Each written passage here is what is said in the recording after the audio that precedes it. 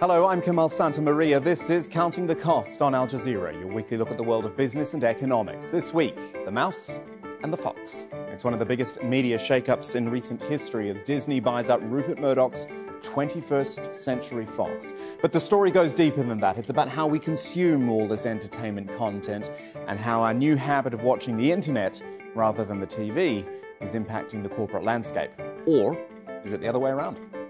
Also this week, why is there no OPEC for gas? Well, there is an industry body, the Gas Exporting Countries Forum. We'll ask its Secretary General what's determining the price of gas. We'll also look at the issue of net neutrality. Who really owns the internet? Who has the right to control our access and why it matters so much? So it is the big media merger. Two names synonymous with on-screen entertainment, and by the sounds of things, this will be no Mickey Mouse outfit.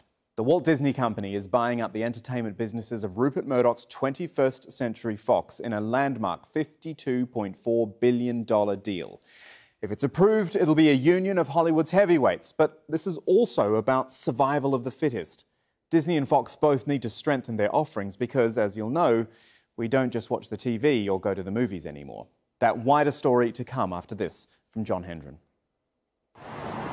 In a move that would reshape the entertainment industry, large parts of what belonged to 21st Century Fox would become the property of Disney. We're getting high-quality content, we're getting global reach, we're getting access to new technologies, and we're also getting great talent. That while there's risk associated with this, whether you look at the price or whether you look at the regulatory side or whether you look at the complexity of integrating companies this size, that risk was well worth taking on. The marriage of Fox and the mouse is priced at $52 billion, but it still needs the approval of antitrust regulators. In an email to Disney employees, Chairman and CEO Bob Iger called it a historic move forward for us, one that reflects a rapidly evolving media landscape.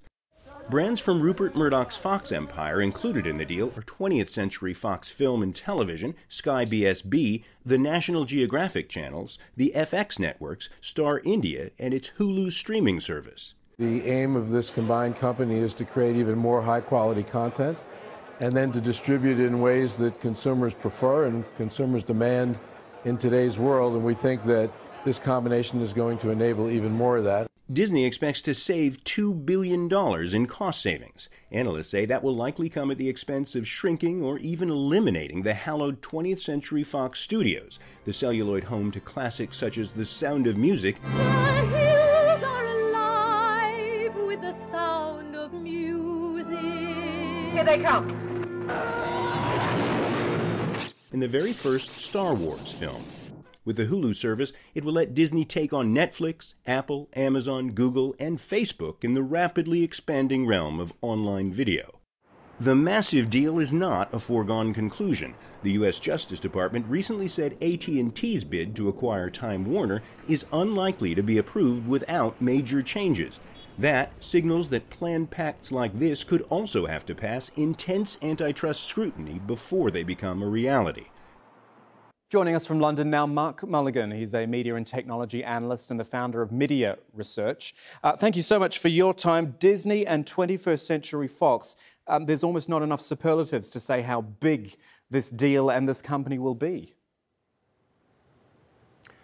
Well, the interesting thing is it's all about your perspective. So in the media world, yes, absolutely huge. But in the tech world, you know, the combined entity is still far off the likes of Facebook and Google and Amazon. And I think that's actually the point. You know, Disney and Fox are realizing that with the growth that you're seeing within the tech majors versus media companies, the only chance they've got of even being on the same lap of the race as those guys is by being a combined entity.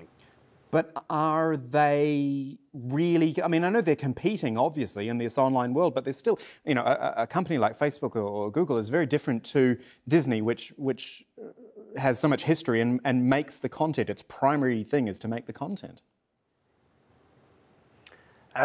We're already seeing Google making its own content. You've got YouTube Red as a starting point, and there will be more. We've got YouTube TV, which is a TV proposition which is taking on the mainstream and will become a really big deal. We've got Facebook making originals, Facebook probably bidding on sports rights next year.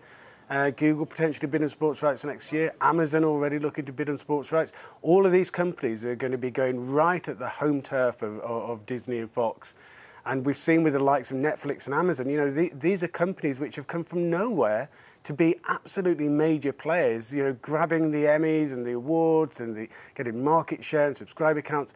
What we're in at the moment is a battle between distribution and content. The saying always used to be content is king. But now we're seeing that the distribution, the big technology companies, that's where the power resides. And I think we need to look at the Disney-Fox deal within that context. Do you reckon they can foot it in this marketplace now, given, as you just mentioned Amazon TV and Netflix as well, but there's so many of these streaming services now. Is there a place for Disney within that? We're certainly seeing a degree of maturity in the streaming market, in the big market. So, you know, in the US, we've got more than 100 million video subscribers and you know, dozens upon dozens of different services. But there's still vast amounts of growth in this market, you know, even in the US. But, you know, you look elsewhere, so many markets across Europe and the Americas and Asia are still really just getting going. So this is a market which has a huge amount of growth left in it yet. The challenge is if you are one company who makes one set of shows, you know, however good those shows are, it's just one set of shows. So if you're going to really have value to your end users, you either need to make sure that's so compelling, or you need to mix it in with other stuff, which is why when we see the likes of HBO doing its own, you know, its own video service, it looked so much narrower and shallower than what you'd get on Netflix. Here's the thing though, Mark. Everything we've talked about is dependent on having a decent internet connection, and we all know how frustrating it is when you don't have one. This is actually a major issue here, isn't it? Making sure that people, if they're going to have access, they've got to have the internet in the first place. Absolutely, and you see companies like Netflix have got incredibly smart at this, and one of the things that they're great at is migrating people away actually from mobile viewing to TV-centric viewing. You know, the majority of people who sign up for Netflix on mobile will, after a number of months, be mainly watching through a TV set. You know, so there's a real recognition from the streaming companies of the need to get people, you know, away from the less reliable mobile networks into a home Wi-Fi. But there's a much bigger challenge at the moment, which is we're just looking like we're going to have new regulations on net neutrality in the US. And what that essentially means is the telcos who provide the internet access are going to be able to decide which services they want to perform well and which not. So it might be that, you know, Telco X in the US has launched its own video service, and it decides that if anybody who's watching Netflix is going to get a really small amount of connection. So however good your broadband connection is, Netflix is always going to underperform. And that's potentially one of the most worrying developments that's facing streaming services at the moment. And is that just a US issue at the moment, or is this something people all over the world should be concerned about? The whole net neutrality debate has been going on for, you know, well more than a decade, but normally what we see is that when regulations get put in place in the US, then we end up seeing versions of them making their way into legislation across Europe and other regions. So it's a very contentious issue. It's one where local governments and regulators all have their own viewpoint, but it will be a very important precedent set if the US does go down this route. Final thought for you then, Mark, and this is getting a bit philosophical, but go with me on this, because as we're talking about all this, it just makes me think about this internet saturation. Yes, you made the point that Netflix is trying to drag people towards their televisions, but really phones, tablet computers, it follows us everywhere. And I wonder about your thoughts on that saturation and what it's doing to us, especially as it's progressing just so fast. Yes, it's a really good question. We're in what's termed the attention economy, where all of these different services, you know, and social media and everything that we can get on our devices is competing for our attention. You know, everybody's trying to get, you know, a bit of our attention to get us to spend time with their content and services. It's resulted in us filling up our time much more than we used to.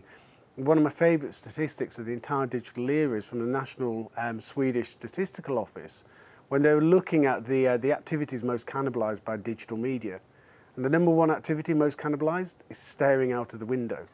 So we really are getting to a stage where we're spending less time being mindful, we're spending less time reflecting, we're spending much more time swallowing the information around us. And I think we'll see the most dramatic societal and cultural impact among the Gen Z. That's the young millennials born in this millennium or onwards, who are tweens and teens.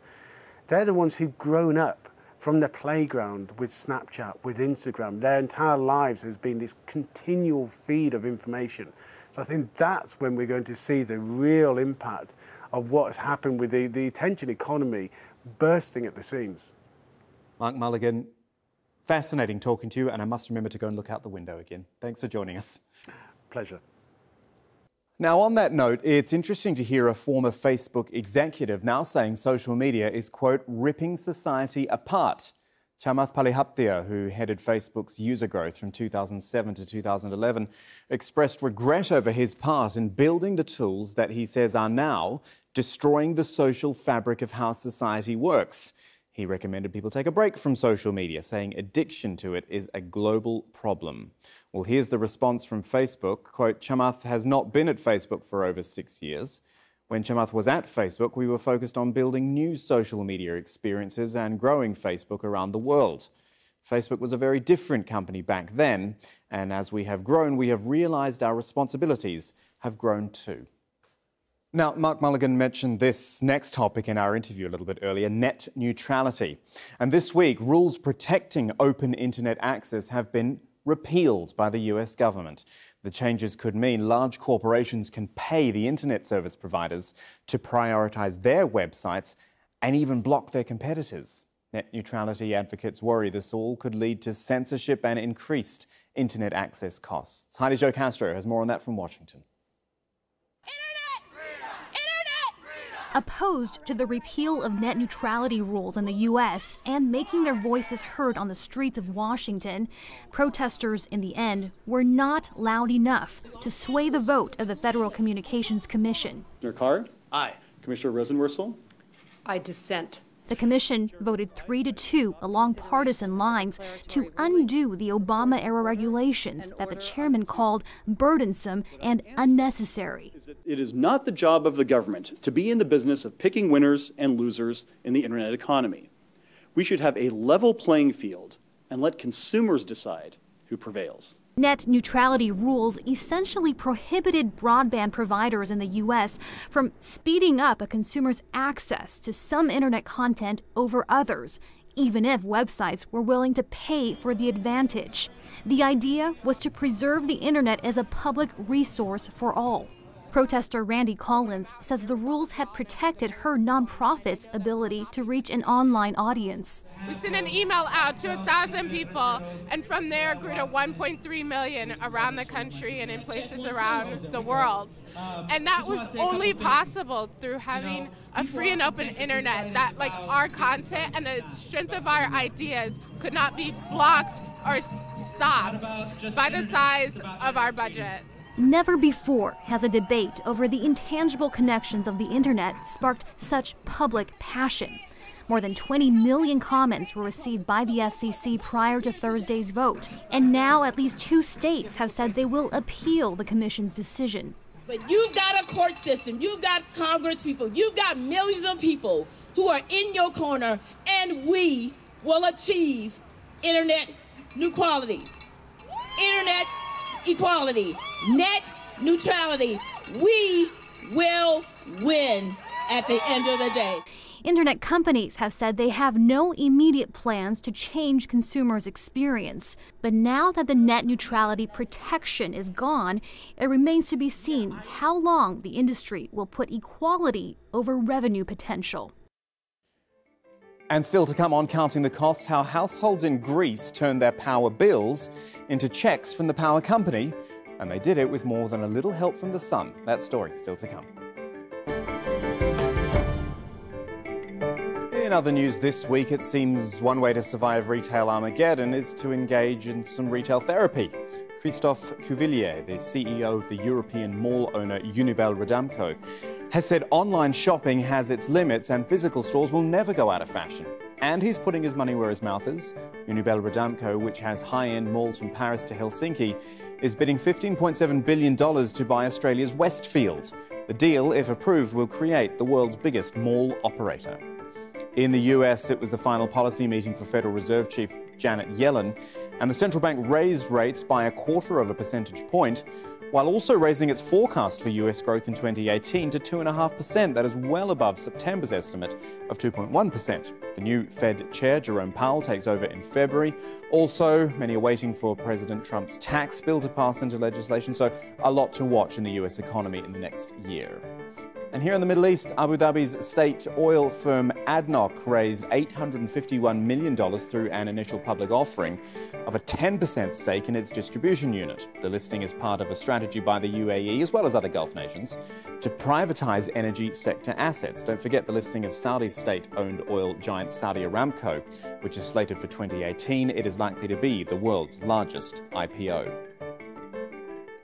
Do you notice there, even in these days of renewable energy, how we generally still talk about oil before anything else? An OPEC meeting or a decision, for example, it is still a big deal and often a consequential one. But now gas-producing countries like Qatar, Russia and Iran have laid out what they think is the future of their industry for the next 2 decades, and it's looking pretty strong. Remember, natural gas is used for everything from heating to electricity generation, and it's a lot cleaner. I went down to the headquarters of the Gas Exporting Countries Forum here in Doha to catch up with Dr. Mohammed Hossein Adeli, the organisation's Secretary-General. Okay, thank you. Dr. Adeli, it's a pleasure to talk to you. Thank you for joining us today. As I said to you, before we get into the outlook, I do want to deal with that, as I said, it's a lazy characterisation. Oh, this is the gas OPEC. It's not quite like that. Can you explain for a viewer who's not familiar with the forum how it works and how it differs? Well, our organization is functioning quite differently than OPEC, because it's a platform to exchange data information and also to foster the coordination amongst the various countries, our member countries, and to have a common understanding of what is happening in the gas market, what are the challenges and opportunities, and how we can address them in harmony. And this is quite different from just putting quotas on production or quotas on export. So you don't influence prices as such? Well, or should I say in the same way that OPEC influences oil prices? Yes. Can you elaborate? Actually, here we do support the policies that would secure the supply and a stable supply and demand. And we do encourage the countries to invest and to contribute to the sustainability and stability of the market. So in that way, we think that we would be contributing to the interest of the member countries in having a fair price and being able also to have enough revenues for investment. Have you had a desire to get into that realm of quotas and production numbers and the like? Well, there has not been any kind of desire for that, because I guess that going through the market mechanism and this level of coordination is working and is going to work in the future. And we have some other organizations and other energy organizations that they are doing the same, and they are influencing the market variables. So let's talk about the outlook then. Let's just start with the short term. Well, as you said, last year we had several developments which have affected the long-term trends of energy in general, of course, and gas also in particular. One was the U.S. policy, U.S. new administration policy towards energy and towards fossil fuel, which is affected. And of course, as a result of that, we predict that it is going to be in favor of gas. Right. We have also the new energy package of Europe. Again, that is going to affect this. We have the 13th plan of China. These are all very major developments that is affecting the long-term trend, as well as we have some announcements which are very important. One of them is Qatar announcement to increase 30% of its production. Second one is the more progress in the development of South Pars gas of Iran. We also have some announcement from Egypt that the Zohor field is going to be on a stream much sooner than that. So the production, and Algeria as well, we have some announcement. So altogether from the supply side and from the policy side, we have some new developments that is going to affect the long-term trend. What is the picture if I frame it in very basic, of supply and demand? Very good. Let me just tell you a few figures of the main drivers of this energy and gas. You know, what is happening is that in the next 23 years, up until 2040, we are going to have 1.7 billion more people in the world. In 23 years? Yes, 23 years. We are going to have 770 million more cars. We are going to have 790 million new homes. And the people of the world, on average, are going to be 80% more wealthy. Actually, the GDP per capita, on average of the world, is going to increase 80%. So altogether, these are very strong drivers for demand of energy. Other renewables, they always look attractive, don't they? Wind energy, solar energy. I'm wondering how gas looks and stacks up against them. Well, actually, in comparison with the renewables, of course, renewables do not have any emission, and gas has some emission. But, you know, in general, when we compare them, the efficiency of gas is very high. The CO2 emission of gas is very low compared to oil and coal. We should not forget that now the dominant energy that is being used by the world is oil, then followed by coal. So these two are the dominant energies and will remain to be one of the main energies in the whole world. I should also say that in the next 23 years, although the share of the fossil fuel is going to diminish and come down, but it is going to be around 75%. So now we are dependent on fossil fuel for 80%. And even after 23 years, we are going to be dependent on them on 75%. So this is why gas is very important, as we can switch coal with gas or reduce the other polluting energies with gas. We are going to mitigate the CO2 emission. Dr. Adeli, pleasure talking to you today. Thank you so much. And finally for you, some good news out of Greece. For so long, it was all about debt and economic hardship. But during that long recession, Greece underwent rapid growth in the use of solar energy. And it means the country will now meet its emissions targets under the Paris Climate Change Accord. John Soropoulos reports now from Lavrio. Greece's solar revolution came from the countryside. 42,000 homes like this one turned their power bills into checks from the power company by selling electricity back to the grid. To pensioner Philippos Argyropoulos, an extra $9,000 a year have made a difference. It's my pension all over again. Without it, we'd be pinching our pennies in this economy. It means I can help my children. My daughter's in school, my son is unemployed, my wife doesn't have a pension. Over 5 years, households installed 375 megawatts of generating capacity, equivalent to a mid-sized power station. And that's not counting farmers who turned over their land to larger scale production, or industrial installations in solar and wind power, both of which Greece has in abundance. But the government quashed this revolution in 2014. Strapped for cash, it cut the rate at which the grid bought power from homes from 55 cents per kilowatt hour to under 12 cents. The 2014 law effectively removed households from the renewable energy market. Until then, more than 4,000 homes would install solar panels on their rooftops each year. But in that year, the number fell to just 63, and it has never recovered.